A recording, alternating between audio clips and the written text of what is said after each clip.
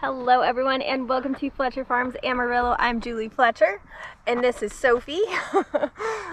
The last few weeks were absolutely devastating and I just wanted to tell everybody thank you so much for all the wonderful comments on Finn and Paisley's video. It has been a devastating couple weeks for us, and losing both horses so close together was just, it was horrible. But I can't thank you all enough for the wonderful comments and support.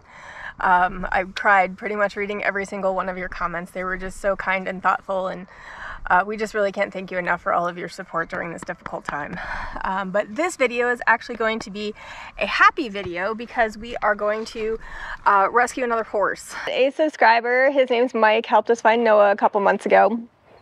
And he reached out to me and said that there was a beautiful Belgian mare that had been at Southern Wisconsin second chance lot for a couple weeks now, and no one had rescued her, and her ship to slaughter date was just around the corner. He sent me the post, and I took a look at it and talked to Corey and the board, and we all decided that we needed to go ahead and rescue her.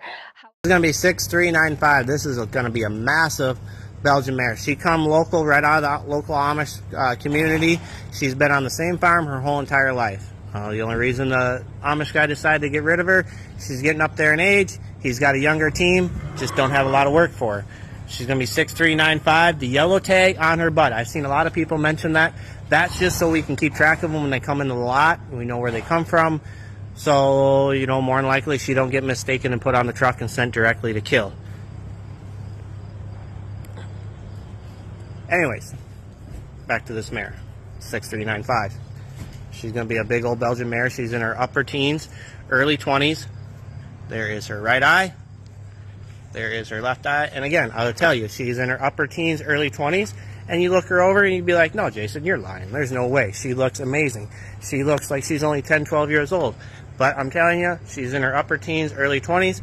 Come right off the Amish guy that I raised her. Had her her whole life. Told me the whole story about everything. She's had 8 colts for him. There are her teeth. 8 colts. Out of the 8 colts, 6 of them were fillies. The other 2 were stud colts. He still has most of the colts. He did sell the 2 stud colts. They were full brothers.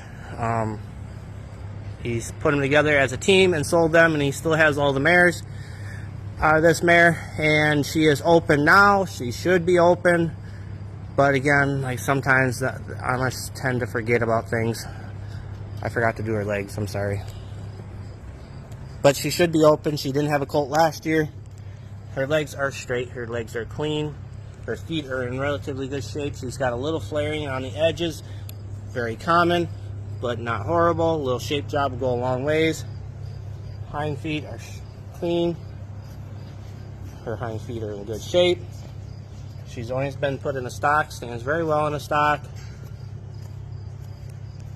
Buddy, what are you doing? Scratching your head on my leg? Is it itchies? This is Quinn. He's scratching his head on my leg. However, I'm doing this video because we need to do an emergency fundraiser for her because we weren't expecting to incur the cost that we did with Finn's surgery. After losing Finn and Paisley, we definitely were not expecting to have a $6,500 bill from the vet's office, so that was definitely an unexpected cost. So we're doing an emergency fundraiser to raise the funds that we need to go rescue this girl from Southern Wisconsin second chance lot.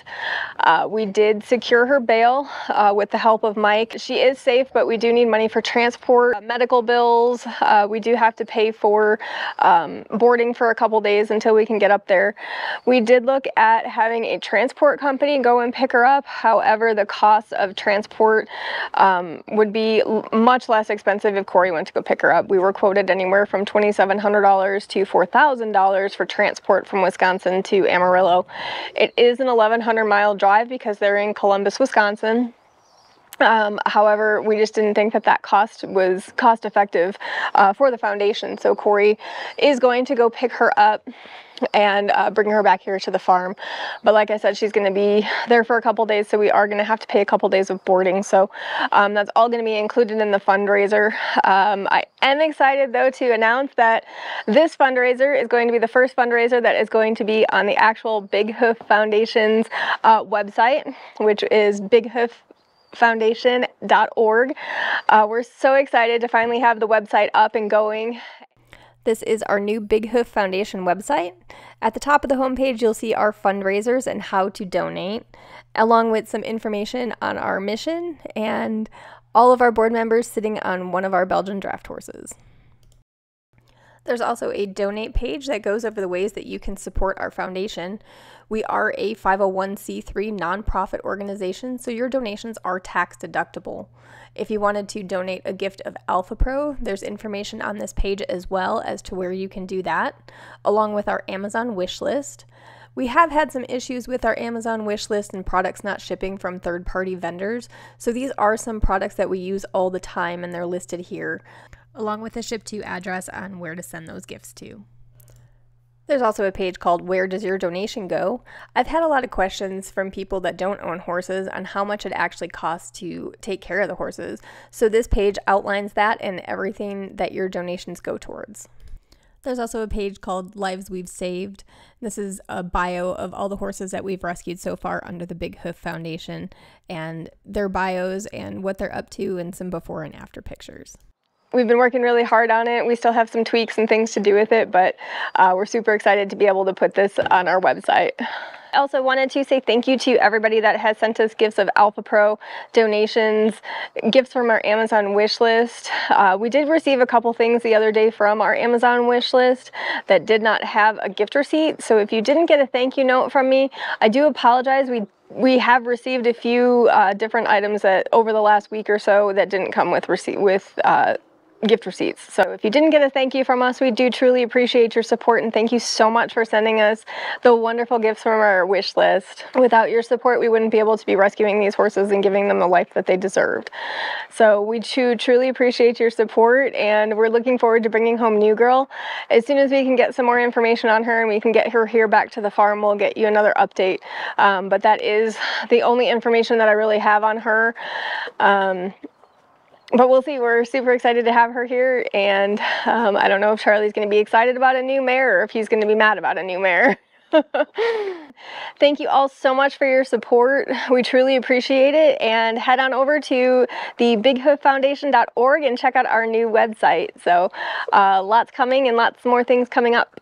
So stay tuned, and we will keep you posted as to after we pick up New Girl and get her back here to the farm. So stay tuned and we'll keep you posted. Have a good one. Thank you. Bye.